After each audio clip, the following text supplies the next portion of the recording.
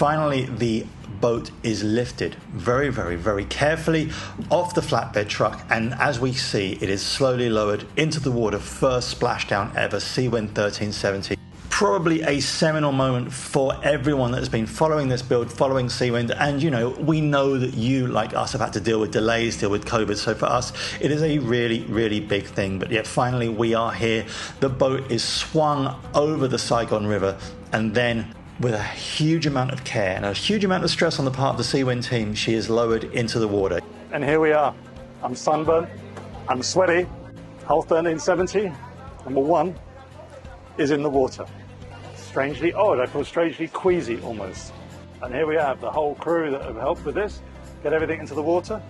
The whole thing is just pretty damn epic. Those of you who say that I overuse the word epic, no, I don't think I do. This is epic.